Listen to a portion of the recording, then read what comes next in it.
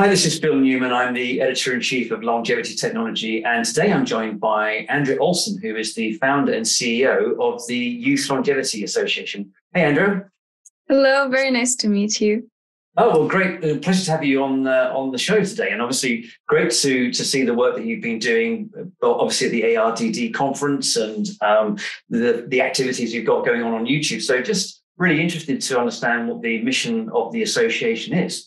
Of course. So the Youth Longevity Association aims to foster young high school students into expert longevity experts.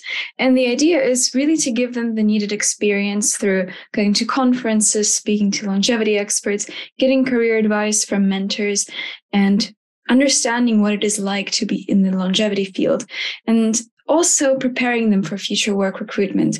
And so the goal, the end point, would be really to foster a community of these high school students who can then be recruited by different longevity companies and help contribute to the longevity community. That's great. So what motivated you to start the association in the first place? So it was a result of my in silico internship and my RDD ambassadorship, I guess, combined. At RDD in 2021, I first presented a project that I did at in silico medicine. It was one of my very first scientific internships, and it was a very exciting journey for me. And so really the whole event, the buzz around the longevity topic was just so inspiring. I thought, why not create something for youth? Because at the moment, it's mostly available just for the older populations or generations rather. And then high school students, for example, they don't even know that such a field exists up until you kind of tell them or they read an article about it. And I thought I'd want to spread awareness about this topic and involve more people in it. Well, that's great. And of course, the industry is growing very significantly now. A lot of people like yourself, right? Other people are seeing that the industry is happening, and they're a lot older than you and your fellow members. So, do you see yourself as longevity as a science and business future career for yourself? Yeah, that's definitely something I'm considering.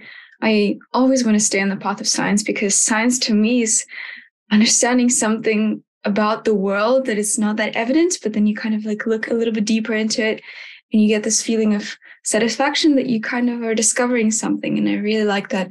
And of course, I'd want to connect it to business as well. So tell me about the way the association works. What do you do on a regular basis? Do you do videos, or do you do other things that are helping to build the community? Sure. So right now, the main idea is to organize interviews that we have weekly with longevity experts. For example, we recently interviewed Dr. Fei Fang, Evandro Fei Fang, and we went to the Longevity Summit. So, for example, interviews in combination with going to different conferences. I'm also preparing a high school longevity course that people will get to take once they join the Youth Longevity Association. So that is also quite a big part of what I'm doing right now. Another part is finding those high school students who would be interested in joining the Youth Longevity Association. And that means really doing quite deep, also demographic research online, for example, and also just asking people at my school and presenting these sort of, pitching TILA at different conferences, for example, to see whether people would be interested, and then finding members through that. So I guess it's an obvious question. Are you finding that people in your age group that you're looking to recruit, do they see that this is something that is valid to them as obviously young people, that probably won't feel their own longevity for another 20 years or so themselves? I mean, do you see that people get it? Yeah, in fact, I was quite surprised by how many people were interested in doing something longevity related at this stage. At first I thought this might not be a very popular topic amongst younger people. They might not be interested at all, but really, even last week, I'm the CEO of our school magazine, school science magazine called The Catalyst. And I just got together a group of 20 people who would be writing for The Catalyst. And last week I just said, hey guys, I've started a company, the Youth Longevity Association. Do you want to join by any chance? And quite a few people were interested. And I'm really happy about that because I think it's important that science students are interested in this sort of topic, because if they're not interested, of course, they should do something that they're more inclined to do. But when they are interested in something like longevity, then that's definitely a good path. Yeah, great. And obviously that's a local-based activity, based on what you're doing with your school. But do you have members coming from overseas as well, like American members of the association? Yeah, we have a very international community, actually. We have some people from Hong Kong, some from the US, so California, Florida.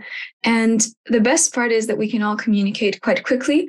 I mean, we all use the same social media like WhatsApp, Instagram, etc. And so we can communicate with each other within seconds. And for example, one of my roles is really coming up with those tasks that everyone has to do. So I consult people about what they're interested in doing. For example, some are more inclined to do social media and marketing, whereas others want to do some research, maybe, or third-party communication with different sponsors or mentors or potentially places where we can present. And really, the fact that we can all communicate within such a large distance is a really exciting opportunity, in my opinion. Yeah, that's wonderful. So what do you have in mind in the future? Are you looking to do things like hackathons and helping people with scholarships and that type of thing? Is there a plan for helping people obviously understand what's going on within longevity and then obviously use their early interest and engagement to make that early stage on their career path? Yes, that's exactly what we're planning to do. So far, we've competed in 2 hackathons. Both were hosted by Junction. It's quite a large hackathon, and the first one we went to was virtual, and there we won 3rd place, whereas in the live one that happened in Espoo in Finland this year, we didn't win any place, but we came up with a pretty cool project. And so through hackathons, through conferences, through these interviews that we host with the different longevity experts, that's the way I hope people will get more experience. And I'm always open for feedback and any suggestions from experts. For example, if they have any new ideas for us that would help us get experience, then of course, all of these suggestions are welcome.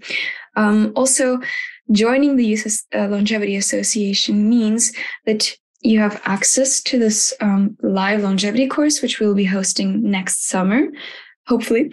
And of course, after completing that course, students will be really well acquainted with longevity basics and career basics in science. And so then they can, of course, take part in all the weekly interviews that we host, go to conferences.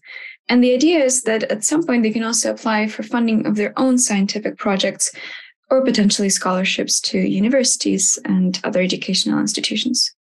Well, that sounds wonderful, Andrea. So how do new members find out more about the organization and how to join? So I would definitely check out the Youth Longevity website.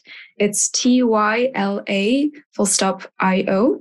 And there we have several pages with information about what we do, what opportunities there are, who our mentors are, how you can join as a member or student, as a mentor, or as a sponsor. There are 3 application pages for that. They're really quite simple, straightforward. And for any students who want to join, just fill out the application form. And to get there, you click on action and then join us. It's pretty simple on the website. And then I'll receive this application. And what happens next is that I and some other students will interview you as a student, potential member for the Youth Longevity Association. And we would just like to know what sort of experience you've had, where your interest lies, and why you want to join the association so that we know what sort of tasks you can take on, what you can help us with, and how we can help you enter longevity research better. And of course, we're also open to anybody who are interested in mentoring us in longevity or career. So we're always looking for business experts, perhaps CEOs, researchers, etc. And of course, we're always open to sponsors who'd like to support the work as well. Great, Andrea. So that's wonderful that you're doing all of that work. So very excited to learn that you're doing your event next year. So best of luck with that and keep us posted. And thanks very much for joining us today. Thank you very much, Phil.